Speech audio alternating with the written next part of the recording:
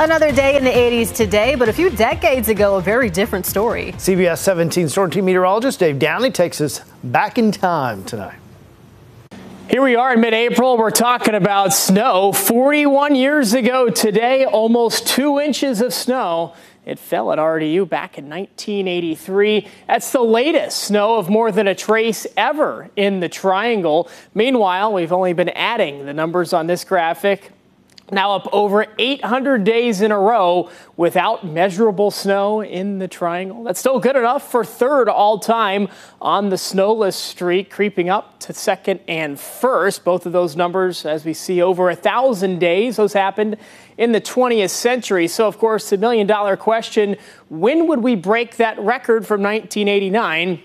Little math here, let's do it. If we subtract the current streak to the record and add a day, because we want to break the record, not tie it, that puts us at 356 days, almost a full year. That date, April 8th, 2025, less than a year away, of course. Will we make it through next winter snow-free? There's plenty of time to figure that one out. Dave Downey, CBS 17 News.